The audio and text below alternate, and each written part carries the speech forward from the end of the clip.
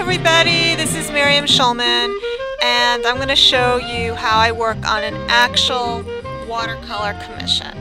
I was commissioned to paint these three girls. I photographed them at Rye Beach, Playland at Rye Beach, and it was a beautiful day. And here I am laying in my flesh tones, which I like to always start out with cadmium red and yellow ochre. And notice how I don't stop at the skin. I continue the color into the hair and into the sand, and that keeps the face and the hair from looking like a wig was just put on, and the figures that way don't look like they've just been collaged onto the background. For the sky, I generally like to use cerulean blue, and I threw in some other blues in there. And to create the effect of clouds, all I did was just blot with tissue paper. Okay, so I always tell my subjects to wear white. One of the girls was wearing a pink top, so I put in the pink top, and now I'm just laying in some shadows, which are just a mixture of blue and burnt sienna. I had to wait for the initial pink to dry before I put in the polka dots. And now I'm just adjusting some of the shadows, putting in the eye color because they have such dark eyes. I want to see that right away.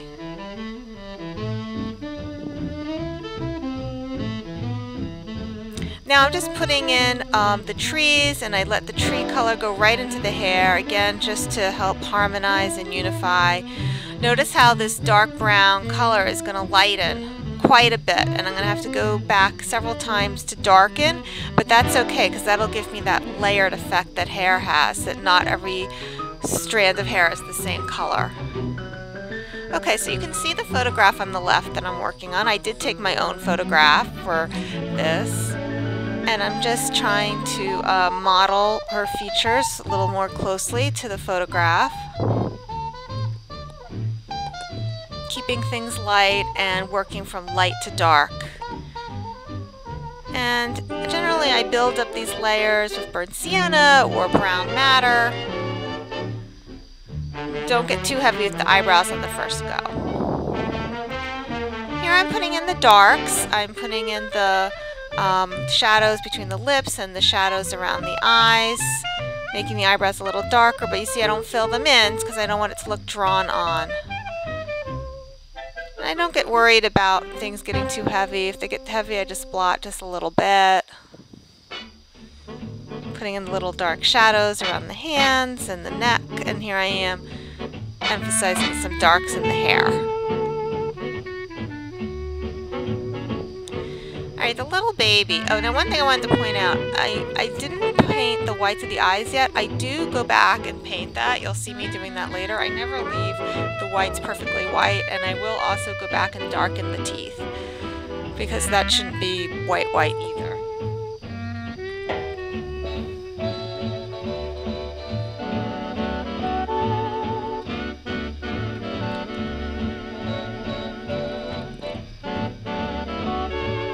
The main thing here is just to get the light and dark contrast going. I use a lot of blue in the hair because I've already put down brown, so you can put down blue to darken the hair. And I'm modeling this girl's face. You see how light that flesh tone dried? Now I'm just darkening it with some raw umber and doing the same on the rest of her flesh tone. She has a bit of an olive skin tone, so just putting in her eyebrows. And see how I use a tissue for my right hand? If I don't do that, I end up with tracking paint into the sky. So the tissue just keeps the areas I've painted clean. Again, using either Scarlet Lake or brown madder to define the rosiness in her face.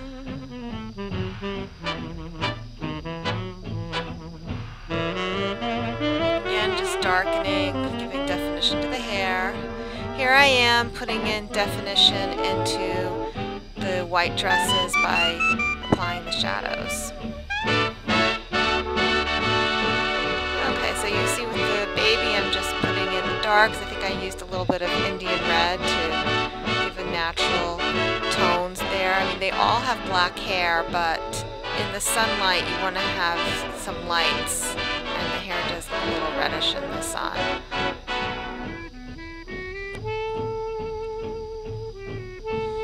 Modeling the arms, putting in a little more darks in the tresses.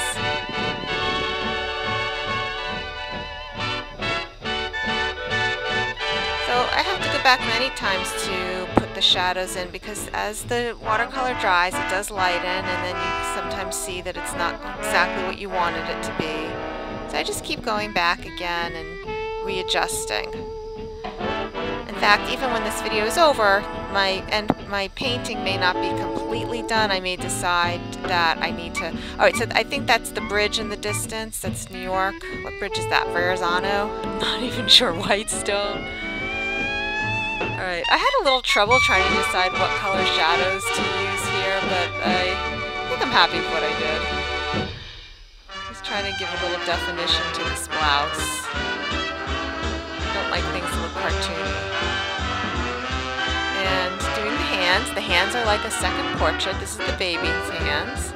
And I'm just adding a little white acrylic paint. I don't normally use white acrylic paint when I do watercolor portraits, but I decided I felt like experimenting with this one.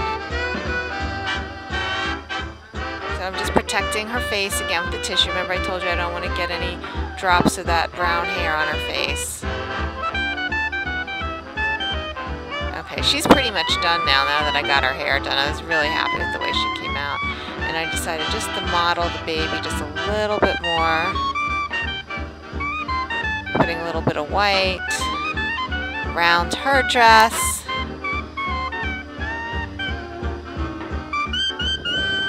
I'm not even sure if I did the whites of the eyes yet. I think they're still white. See, I put the little white, not just on the... That happened so fast, I don't know if you guys noticed, but I put the little white in the eyes to make them sparkle. Darkening the nostrils. And I really do have to go back and darken this hair, so I think that's what I do last. Just modeling her face. And with children, you really don't want to overdo it, because the more you paint them, the older they're going to get. I mean, this girl is, I think she's 11 or 12. I don't want her to look like she's 20. So the last thing I decided to do was to put in texture for the sand. And if you've seen any of my videos, you know that I like to use kosher salt for that. And there's a lot of blue in there. I'm just splattering. And this is my last step. Just about done. Alright, thanks for joining me. I hope the parents love it as much as I do. And join me for some more videos here at SchulmanArt on my YouTube channel. And I also teach online classes. If you really want to get to learn some more of my techniques, I'll show you how I paint in real time, not fast forward all the time, slow so you can really see, and I tell you every color, and that's at SchulmanArt.ning.com. So I hope to see you in a future class.